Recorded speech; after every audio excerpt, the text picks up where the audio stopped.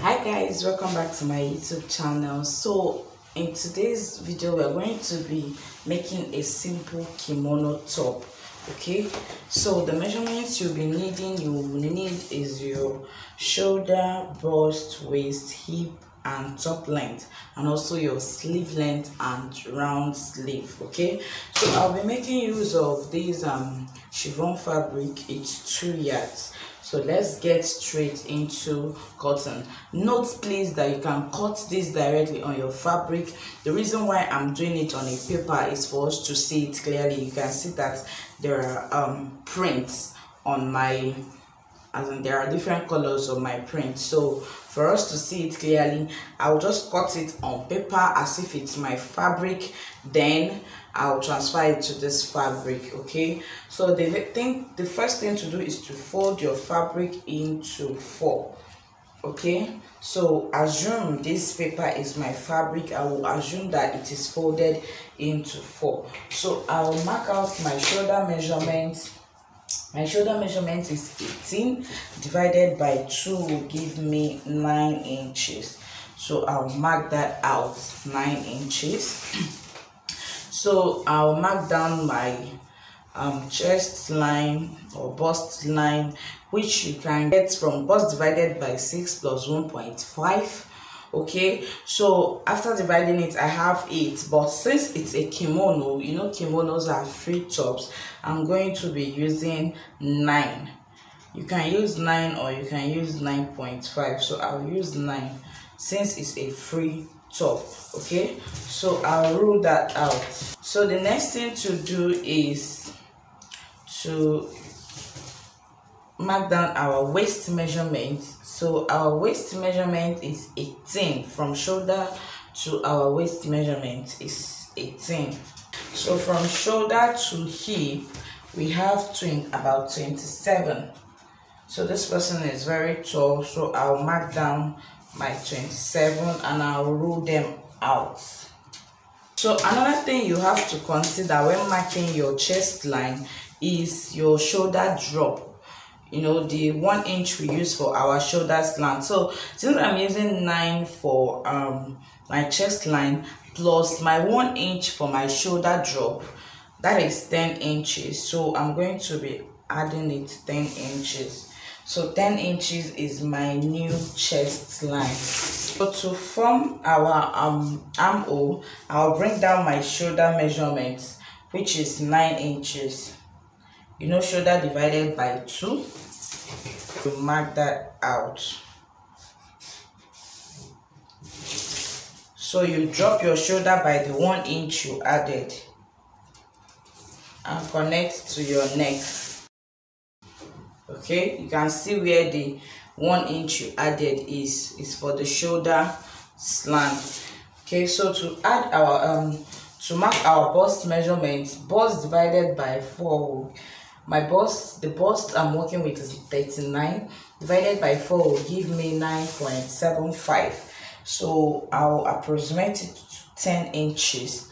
Reason is because this is kimono, it's very free, so I'll still add 1 inch for ease and 1 inch for sewing allowance, which will give me extra 2 inches. So I'll mark my extra 2 inches.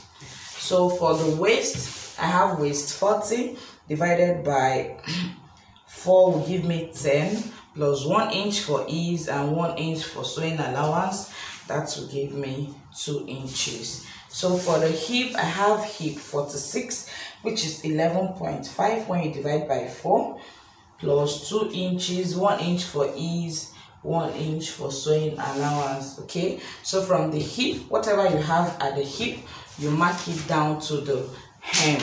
Okay, the gown length or blouse length I'm working with is 35, so here is 35. Whatever I have here, I'll mark it down there. This is 13.5, so I'll mark 13.5. Your ruler, you connect everything. So this is the hem to the hip, straight ruler. I added 1 inch to the blouse length. So instead of 35, I have 36 here to hem it. Okay, so from the hip to the waist, and from the waist to the bust. So you contour any sharp edge, you blend out any sharp looking edge. You don't want it to have a funny look. Okay, so now for our armhole curve, whatever you have here,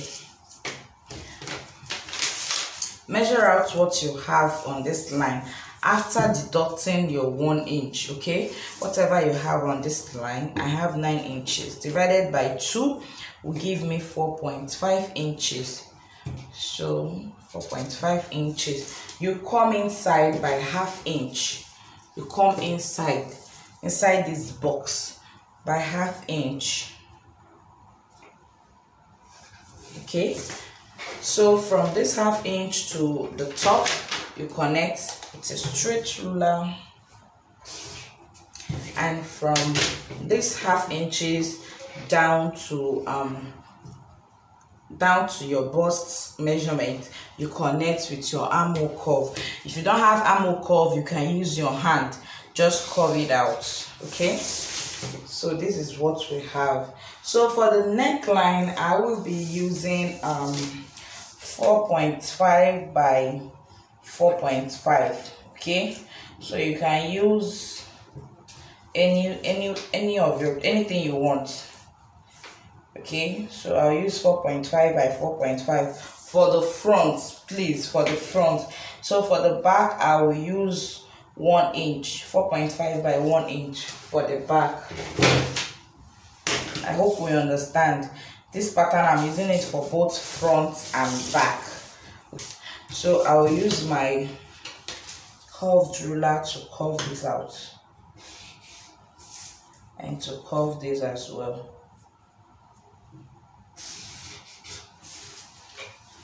Okay, so it's as simple as that. This is what we've done. So if you're cutting it on your fabric, the back should be on fold. Okay, the back of the dress, the back of the kimono is on fold. There is no opening. It's the front that will have opening. So I'll cut this out now, and I'll tell us what next to do. And I'll go ahead to cut this now. If you're cutting, please cut the back neckline first. You know, it's not as deep as the front. So guys, this is what we have. This is basically a basic bodice without that. So guys, when transferring to your fabric, please remember to add your ½ inch for shoulder joining. Okay, so I cut the both front and back together, so I'm going to separate them now and trace out the front neckline. So guys, for the front, I'm going to do a little bit of alteration. Okay, so instead of a curved neck, I'm going to be using a V-neck. Okay, so I'll just bring it down to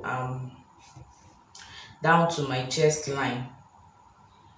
So instead of a curved neck, I'm going to be using a V-neck, because I'll be adding another fabric here.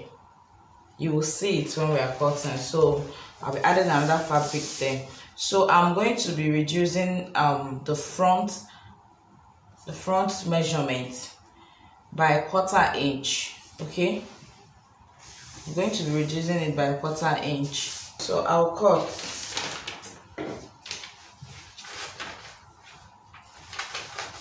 This is what we have. So I'll use my paper now to trace it on my fabric. Okay,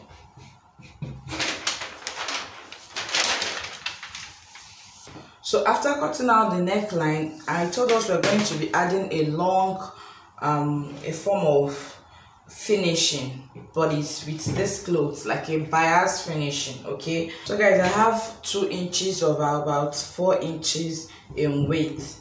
So the length we'll join it because it's not enough, so we'll have to join. You see all this when we are sewing it, so we'll keep this aside. So the length of the sleeve is 13 plus 1 inch. We have 14. The 14 will be, the 1 inch is for hemming allowance, so you mark it out. Okay, so from the edge, from the top, you come down by 4 inch for average person. For a very big person, you can come down by 5 inch. So there is a formula for calculating sleeve cap height. This is a sleeve cap height. It's bust divided by 12 plus 0.5 inches. So you get your actual sleeve cap height. Okay, so when we were measuring our armhole, we got 9 inches. Okay, so I'm going to measure 9 inches as in the bust divided by 6. Bust divided by 6 plus 1.5 when we did it. Okay, so this is 9 inches. From there, I'm going to make a curve that will reach here. Okay, just make a curve like an inverted S. Okay, like an inverted S. So now this is where your armhole measurement comes in. You're going to measure this curve to make sure that it's up to the 13 inches that you measured on your sleeve. So this is 13 here. So the round sleeve we have is 6 inches, but I'm going to be adding extra 2 inches to it because it's a free sleeve. It's for kimono. So we have 6 inches plus 2, that's 8. Okay, so I'll connect from here to the 8, and here you have your sleeve. Okay, so I'll cut out. So this is what we have. I'm going to be using this to transfer to our fabric.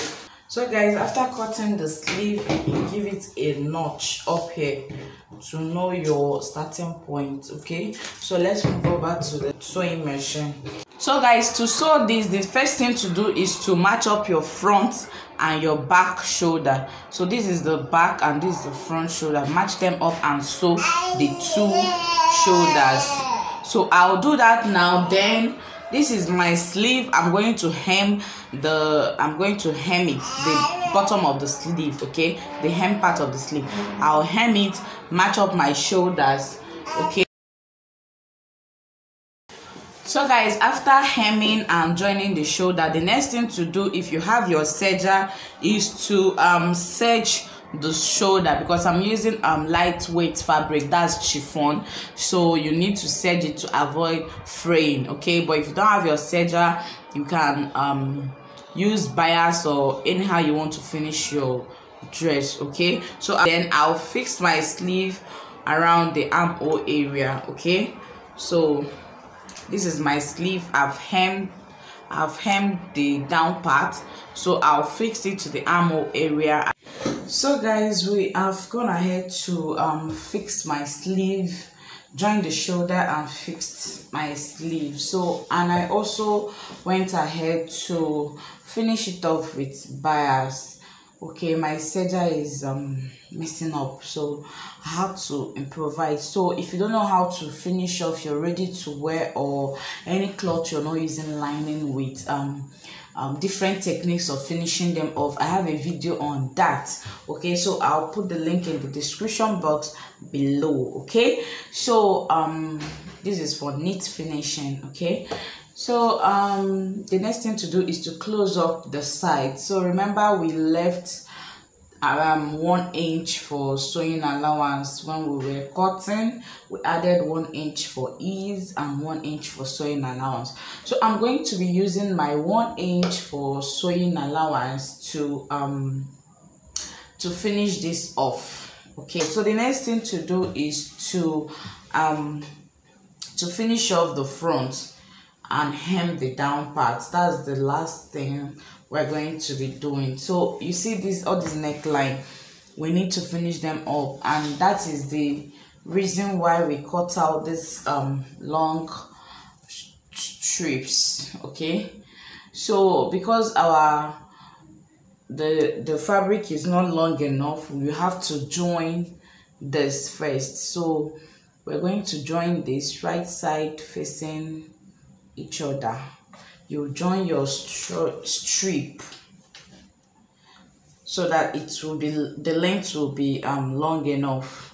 So after joining it, now you fold it into two like this. So this is where we joined the back side. So we're folding it into two. Make sure you're joining the two edges matching where you joined it. So this joining now is going to be at the center back, but if your fabric is long enough, you don't need to cut two and join, just cut a very long strip. The measurement for this strip, the length is all the both front and the back neckline. So this is the one side of the front. So you measure from the bottom of the dress, you measure it straight. So you measure it right round. Okay, even the back neckline, you measure it down. Okay, so that's the length that you will need. So because mine is not long enough, I'm going to notch the center back rather. So I'm going to place the two shoulder equal together so that I can get the middle part, the center of my back. Okay, so this is the center. I will notch it. That's where I'll be placing my the place I sew. Okay, this place, you can see that I held it down with a pin. So this place is going to go to my center back. So please note that this place is the right side of the fabric. So you're sewing on the right side of the fabric. So this is the right side of my fabric. I will just fold my it's folded already. My strap or strip is folded already. So I'll just place it, making sure that the sewn part is on the notch. Okay, make sure the sewn part is on the notch. So you pin down. So to be on the safer side, start sewing from this center part down to this other side. Then when you come back, you continue to the other side. So guys, after sewing, I have some excesses left, so I'm going to trim that off.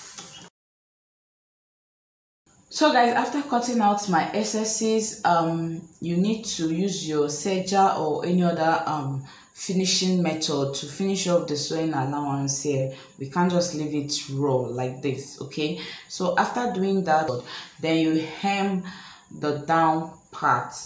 So I'll do all this now and I'll show us what we've made on the mannequin. Please give it a good press. So guys, this is what we have made. Okay, so I went ahead to put fashion belt on it. So I'll remove the fashion belt for us to see. So this is what it looks like without the fashion belt. Okay, so give this video a thumbs up if it was helpful. Like, share, comment. Okay, see you guys in my next video. Bye.